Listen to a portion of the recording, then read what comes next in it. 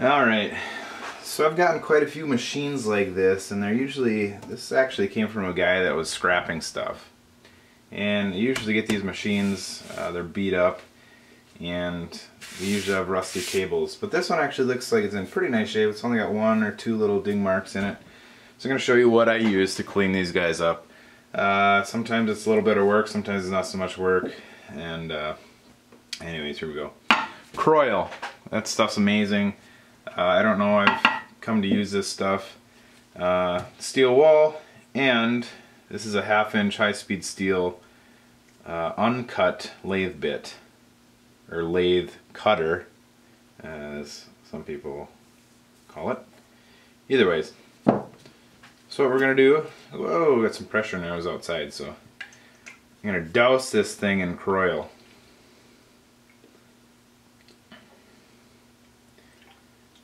And what this will do is that'll seep down deep into the rust and hopefully get as much of that off as we can. So this 1/2-inch lathe cutter that I have here, I might have to actually sharpen it because it looks like I haven't used it in a while. But I'm just using a sharp, just the edge on here. And first off, I'm just going to make sure everything is nice and evenly distributed across every little square centimeter inch of this guy.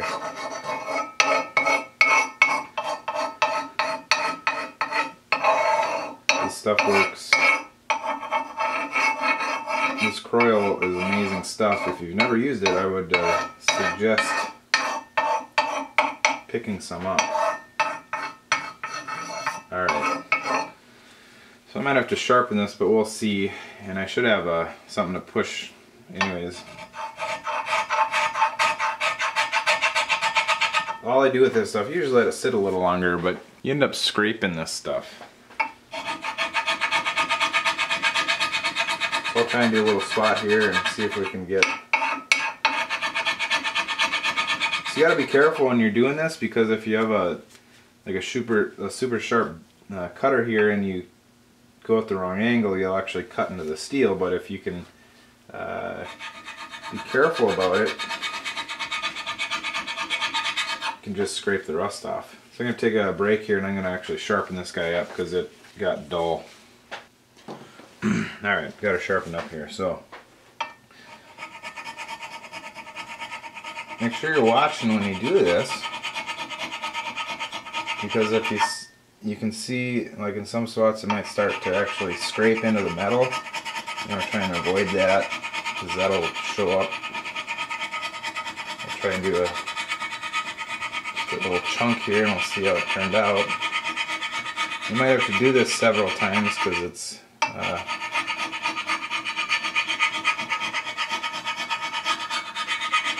this one looks pretty beat up, so not beat up but pretty rusty.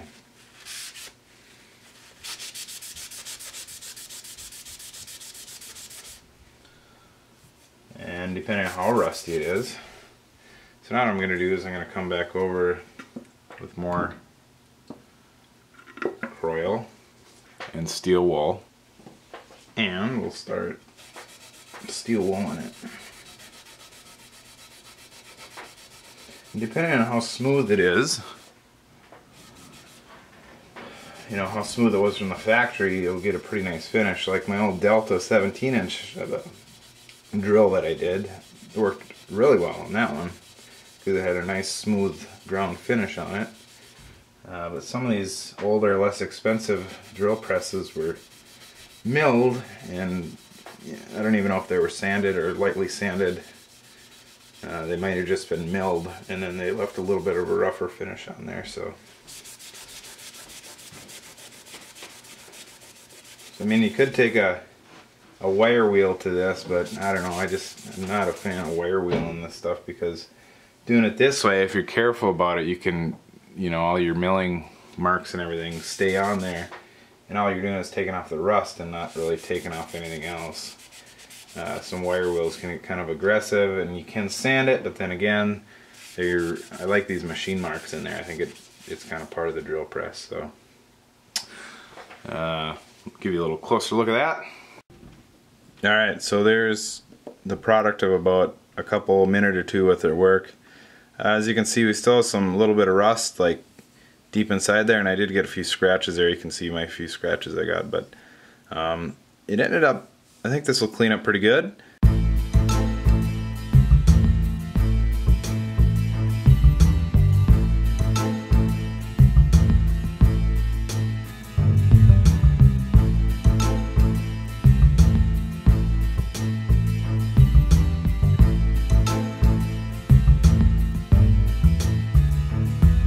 Alright, that's about not even 10 minutes worth of work, and you can see we're down to not quite a perfectly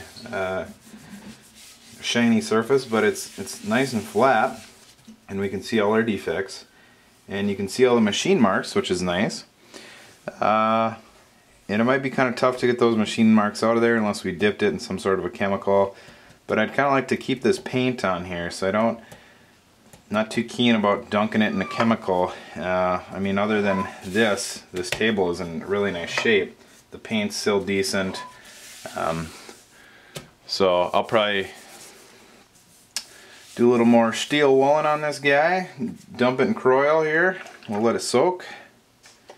And we'll come back next time and we'll continue on with something else here. If you like that, please be sure to like, comment, share, subscribe, and ask any questions. Feel free to ask. I'm more than happy to help anybody out.